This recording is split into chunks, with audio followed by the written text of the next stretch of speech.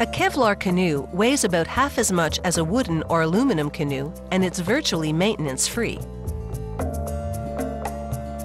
They build these canoes from several layers of Kevlar fabric, glued together to create a solid laminate material. It all begins with a fiberglass mold of the canoe's hull. The first step is to spread resin over its interior. Once that's done, they spread a sheet of Kevlar over the resin and rub it against the mold to push out any air bubbles. Then they trim off the excess fabric. Using a squeegee, they force out any excess resin and stretch the fabric until it's taut. This step ensures the laminate will turn out strong and smooth. They repeat this entire process with a second layer of Kevlar. Then run a roller over everything to expel any excess resin and press the layers tightly together. Now for some structural components. Pieces of thin, high-density foam go along the bottom of the hull. Glue bonds them to each other and to the bottom of the hull. Using a machine called a hot box, they begin heating strips of foam to curve them.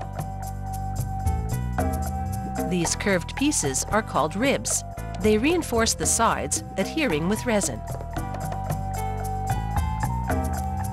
With the structural core of the canoe complete, they now encase it in a third layer of Kevlar.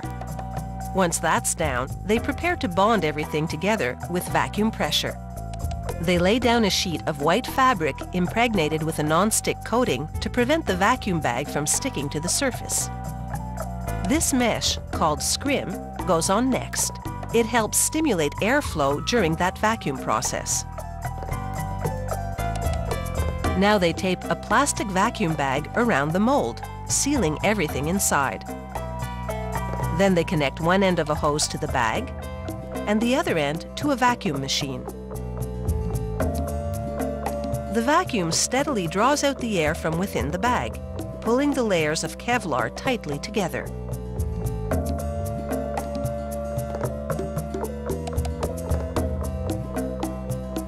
After 8 to 10 hours under vacuum, the bag comes off. If a canoe flips over, flotation tanks in the corners keep it afloat.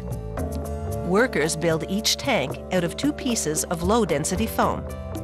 After sanding them to the right shape, they lay a sheet of fiberglass mat over them and coat it with resin. This strengthens the foam and seals the 2 pieces into one unit. After the resin cures for an hour, they extract the canoe from the mold. The factory's quality control inspector checks it over and, if everything's okay, applies a protective coat of resin. Once that's dry, they cap the edges with aluminum strips called gunnels, which keep the hull from folding inward.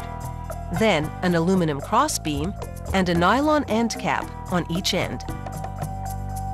A wooden yoke for carrying the canoe upside down on land, and a wooden seat with nylon webbing.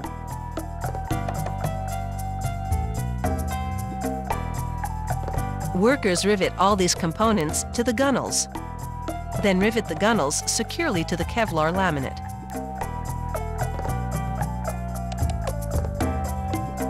This factory puts every canoe it produces on a digital scale to ensure it meets weight specifications. If all is well, the finishing touch is a decal displaying the manufacturer's name. Kevlar canoes, like those made of other materials, vary in size, shape, and design. A canoe intended for fishing or hunting, for example, is quite different than one designed for long expeditions, or for a 2-person racing team, or for a solo canoeist.